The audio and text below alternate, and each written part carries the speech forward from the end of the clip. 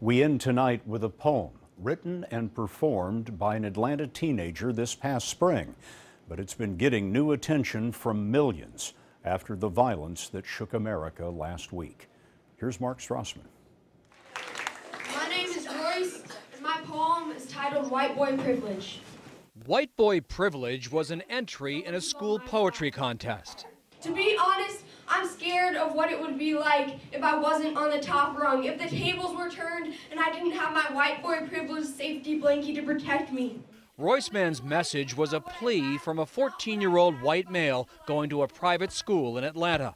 Let everyone share his privileges. I love it because when I see a police officer, I see someone who's on my side.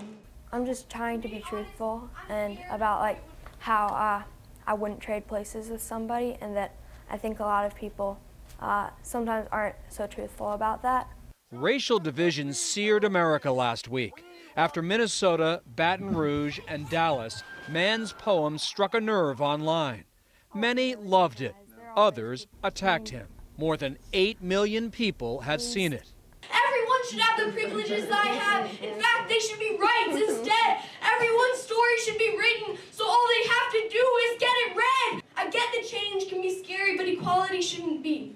I'm not asking anybody to give up their lives to fight for equality. I have other dreams too. I'm just asking you to try to be an ally. Do your share. When you see something that you think is wrong, this discrimination, speak up. It's time to let go of that fear. It's time to take that ladder and turn it into a bridge.